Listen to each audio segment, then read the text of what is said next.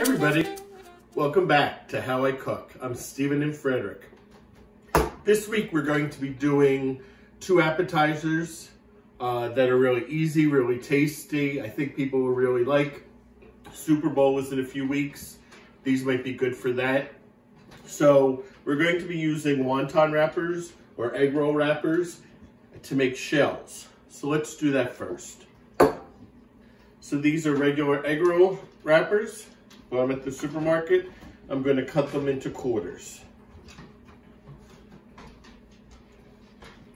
First half, and then half again.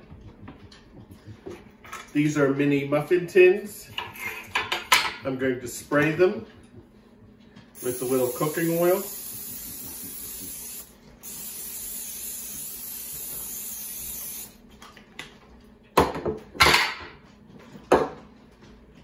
So, 2 egg roll pieces, 1 diamond, another diamond, so it looks like that. Push it down to make a cup. One more time.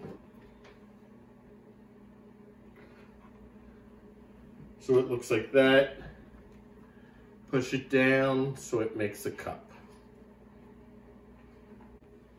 So there we have it. In no time at all, I've made all the cups.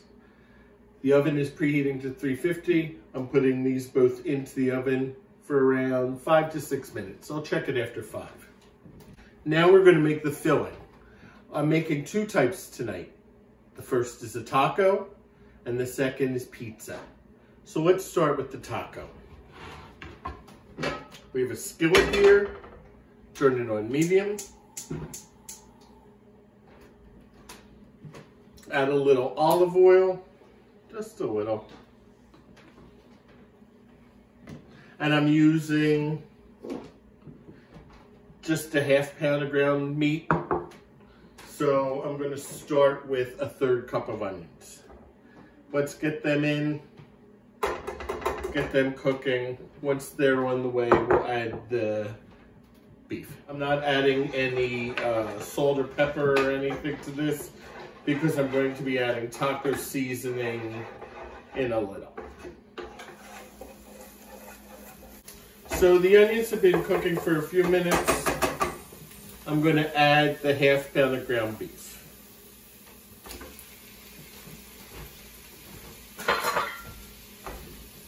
Chop this up with your spoon. Cook it as if you were making tacos.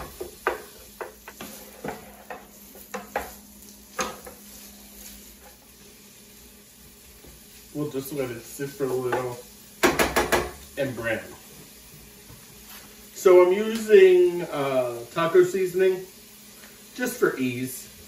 You could put your own spices in there: cumin, garlic powder, onion powder, salt, pepper, paprika, chili powder, all those sorts of things. Put in anything that you want to put. Some things you might like more, some things you might like less. I think McCormick does a nice job. I'm going to put this taco seasoning in. I'm only going to put half of this packet in because it's only a ½ pound. So let's get this all ground up.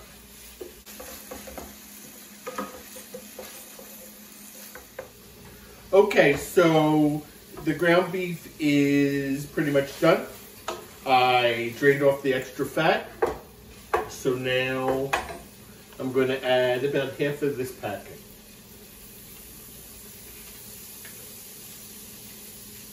That's about enough. Will I save this? Yep. Fold it over, put a rubber band. Use it for the next batch. Waste not, want not.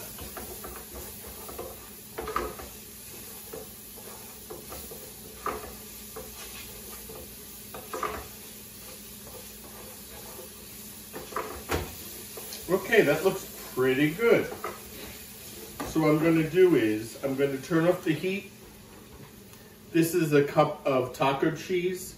Rather than putting this mixture in the cup and putting the cheese on top, Sometimes when you do that, it gets a little hard, it gets a little dried out. I like to actually put it in with the beef mixture. So what I'm going to do is, with the heat off, I'm going to put the cheese in, a cup of cheese, and I'm going to mix it together. This way everything will be incorporated together.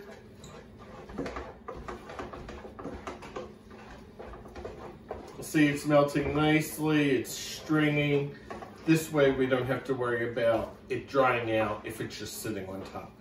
Okay, so this is one of the ingredients for the taco appetizer. Let's just put it aside. I'm going to check the cups right now. I checked them at 5 minutes. They weren't done. It's around 8 minutes now. I'm going to check and I'll be right back. Okay, they're not quite to the right crispness that I want.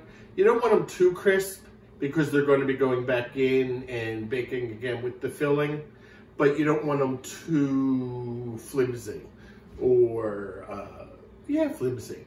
So for now, I'm just going to let it sit for around 2 more minutes. In that 2 minutes, I'll get the ingredients for the pizza appetizer. See you in a few.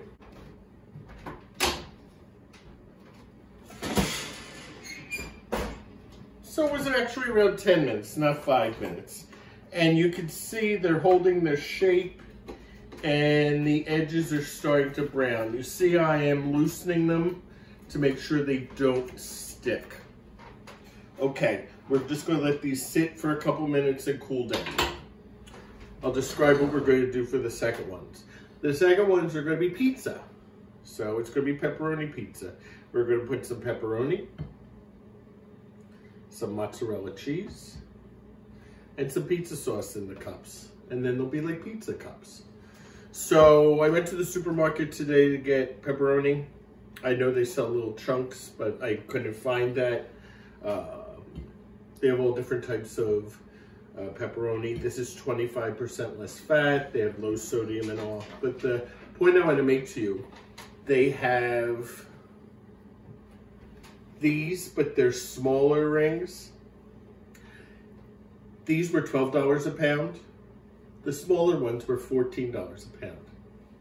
That's why I'm using these, the regular size. We'll make these work. Okay, I'll be back in, let's say, a couple minutes, and then we'll start filling our cups. Okay, I think they've cooled down enough, so let's fill them. We'll fill these with the pizza, and then we'll fill these with the taco. So what I'm going to do is I'm going to take 2 pieces of pepperoni, put it in each cup, push it down. The pepperoni will create sort of a seal. There's 2 in there. So the bottom doesn't become soggy. I don't think they were going to become soggy anyway.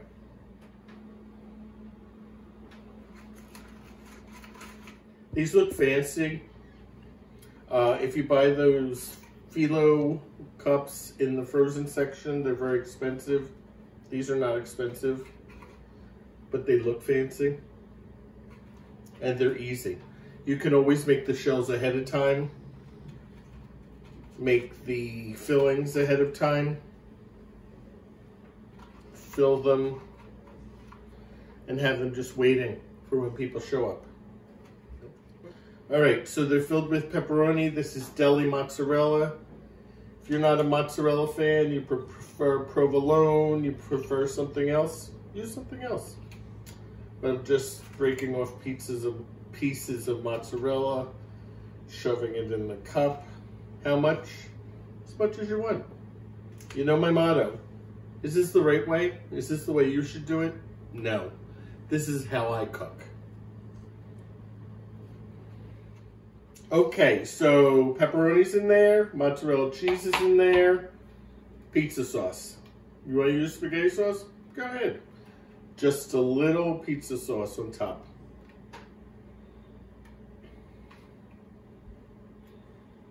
Or a lot of pizza sauce, whatever way you want it.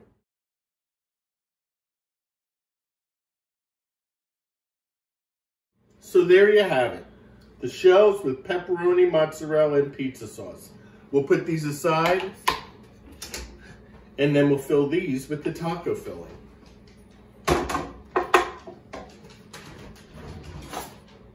So to remind you, this is our ground beef with taco seasoning and grated cheese, taco cheese.